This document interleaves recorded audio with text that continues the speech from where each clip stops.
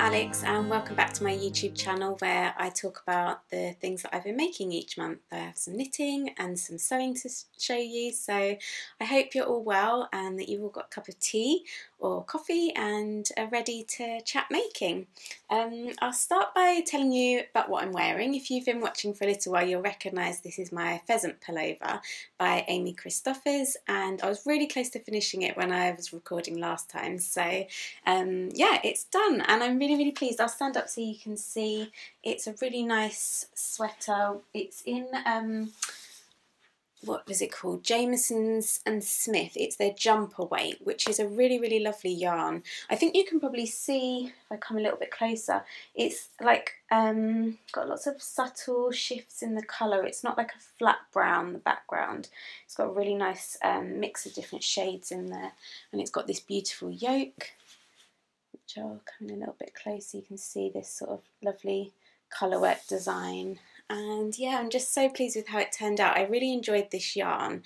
It's quite a light fingering weight, so it did take a lot of time. I think on the body stitches I had about 300 or so stitches, so it was quite slow going doing that many stitches in the round, but it was quite pleasant. I quite enjoyed just very meditative time to sort of keep going round and round and round just doing stockinette. It was quite nice, but it did seem like it was really slow growing at one point.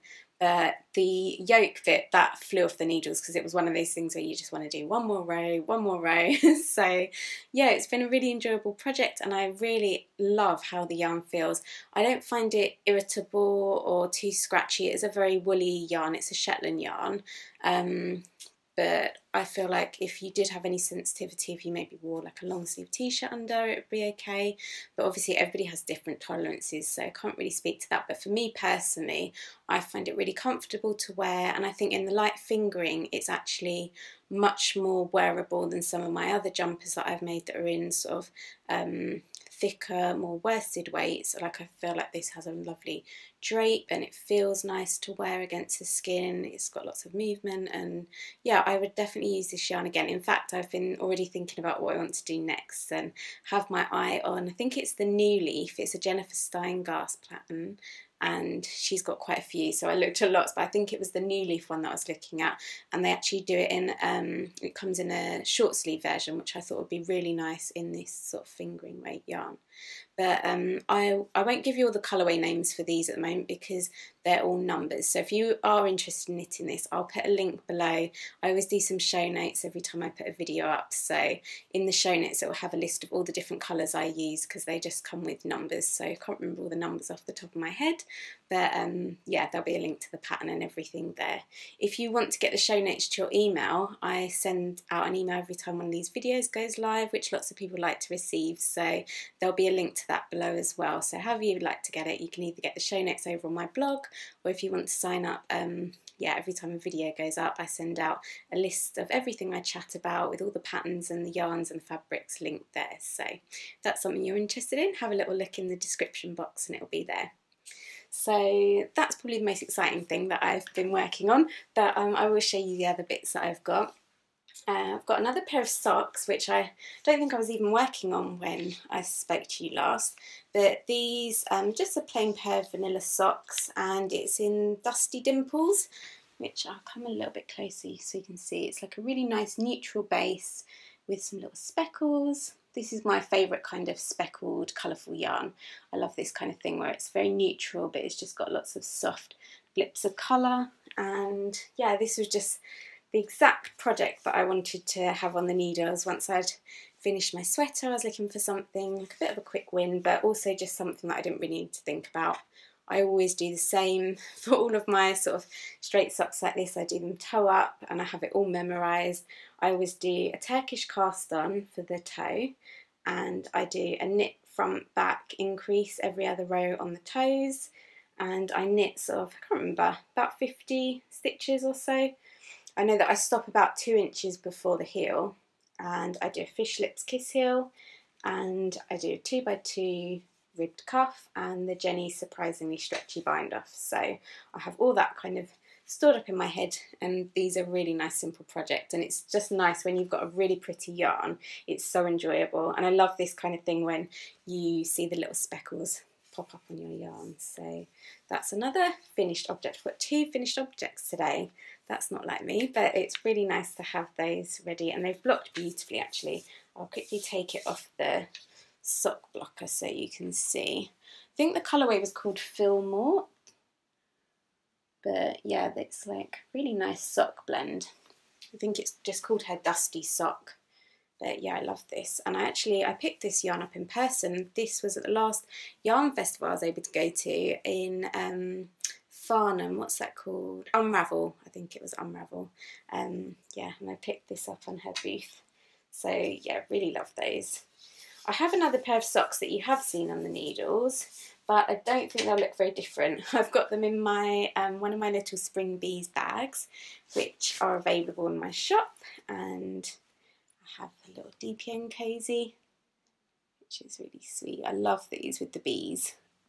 And as I say, I've shown you these before, but I don't think, oh, I dropped that. I don't think I've maybe done one repeat. I haven't done very much more of these, but I'll give you a peek anyway. You can see it's got a lovely sort of, I think maybe you'd call it like a mock cable design.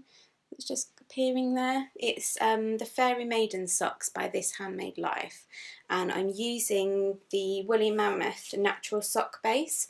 So this is like a naturally dyed nylon free sock base, which is really nice. It's knitting up beautifully actually, and I love Emma's soft colourways. This lovely soft dusty pink is just beautiful. And yeah, so that's the only other sock project that I've got at the moment. So I usually like to have a vanilla pear on the needles, so I probably will cast on something else as well, but this is nice when you want something that has a little bit of thought needed but not too much. It's kind of like once I get into the pattern I don't need to pay too much attention. It's nice. It's yeah, a really nice, easy, memorable pattern, that.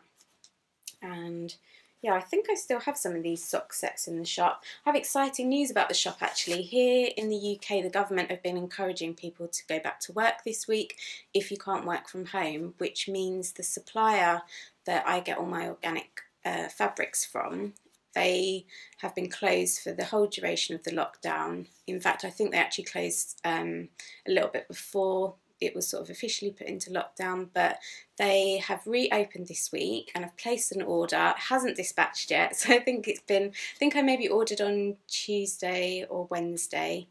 So it's been a few days now, but hopefully next week they'll dispatch that and I'll be able to get printing again, because lots of you have contacted me about some of the larger things like my big sweater sacks and the knitting needle cases that I do.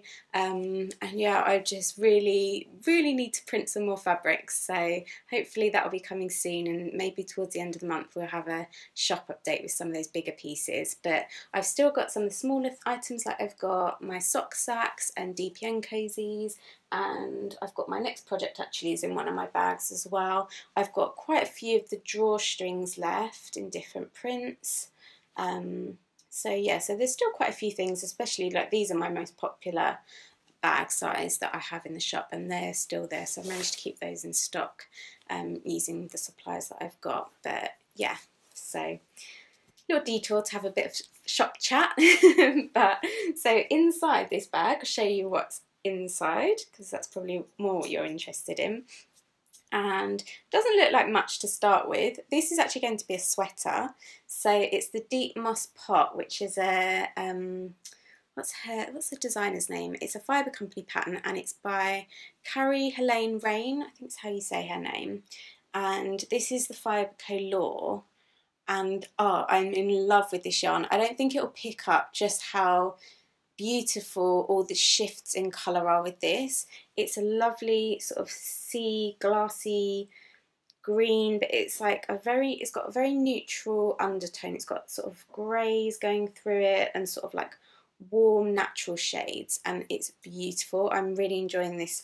It's like a woolly wool. It's 100% it's a Romney lamb's wool, so it's very woolly, but this colour just has like a real spring feel, and I think it's going to be really nice. So I'll give you, I don't know how best to show this. So I'll put it upside down. So obviously this is the neck, and I'll try and hold it out in a fan so you kind of see what it will look like with the yoke. You can see I've already have increased, but it's just not very obvious where it's on the needles. But it starts with this ribbing that goes throughout the whole yoke, and you can see I've just started this more decorative section. So on the neck it will kind of have this smaller rib, and it will fan out as it increases, and it has, yes, this beautiful textured yoke. And this is sort of like a twisted rib, so it really, really pops as well. And the Law's great for the stitch definition as well. Fiberco Law is just, oh, it's really, really great sweater yarn. I think it's like, yeah, really, really good. I enjoy this. Again, like I was saying with the Jameson Smith, I don't find this particularly irritating to my skin, although I maybe have a higher tolerance than other people. So maybe just get yourself like a mini skein if you want to just try it out and knit up a swatch, see what you think. But I think this is a really, really good sweater yarn. It's a great all-rounder. It blocks beautifully. I've got some other pieces that I've worked in with this.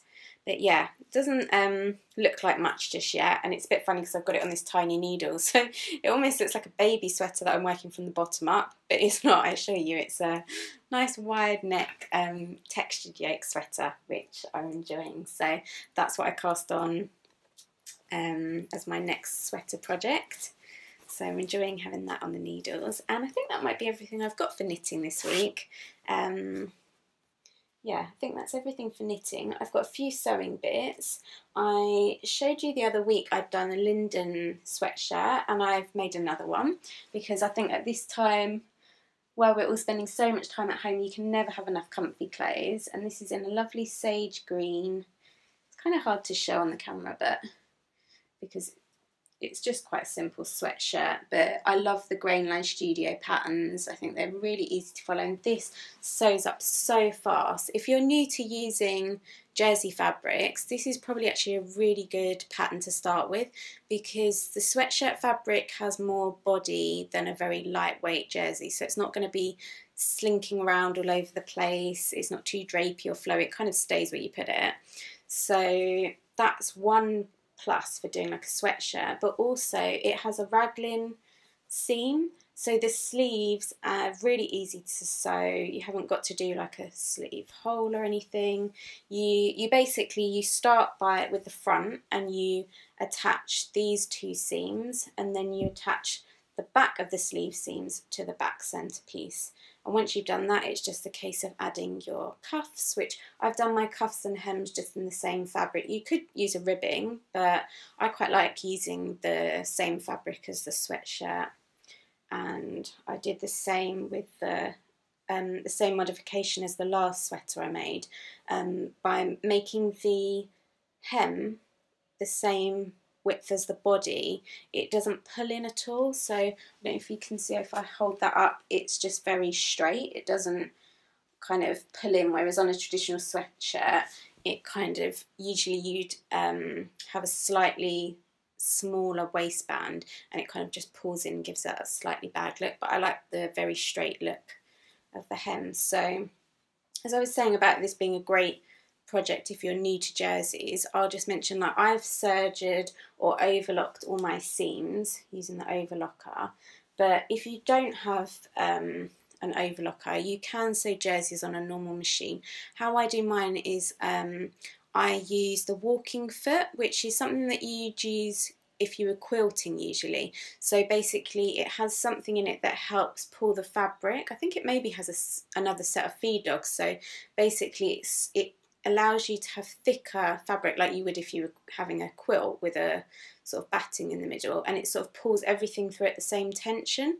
And that's really, really helpful if you're sewing jersey. So I always use my walking foot, and if you want to do, I don't have it on this one, but sometimes you can have like especially if you're doing a t-shirt, you see on a store-bought t-shirt you might have like the two rows of stitching around like the collar and on the hem. If you're hemming, you'd quite often have that, and you can use a twin needle in a regular machine as well, which gives a really professional finish.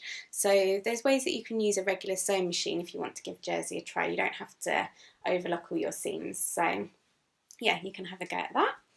So I've done my Linden sweatshirt, and I've actually got enough fabric left over to do a pair of matching Hudson pants. That's a True Bias pattern I've shown before.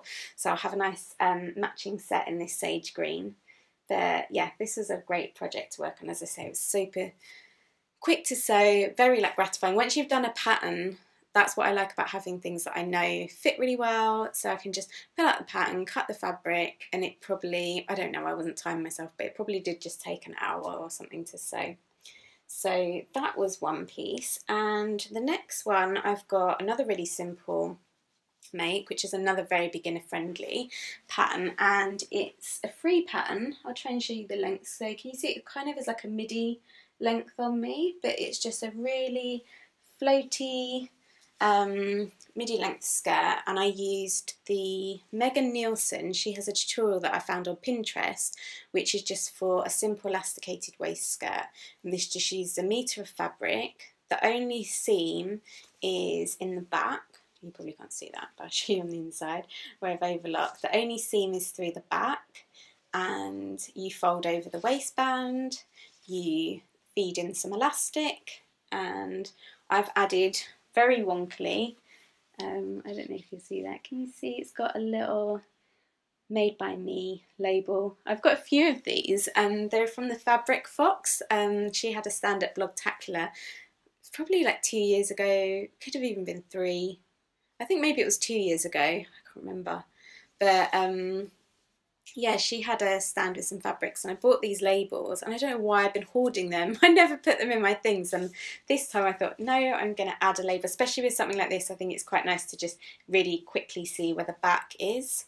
But yeah, I really like that. I'm not sure I mentioned the fabric. It's a Lady McElroy. It's a crepe, a viscose crepe. So it's got nice drape, it doesn't crease too easily, and yeah, I'm loving the leopard print. I've got, I thought I'd show you actually, I've mentioned before about I always do like a mood board each season, and you can see I've done my mood board for spring, summer, and I'm not sure if you can tell, but it's got a few like leopard print sort of highlights. So there's a leopard print skirt, and I've got like some shoes, and it's actually for the hairpiece I've got some extra fabric, so I'm thinking of doing a scrunchie with that. But yeah, so I think you could probably see where I was, but I'll bring it a little bit closer, and I'll put in the show notes a little screenshot of my mood board.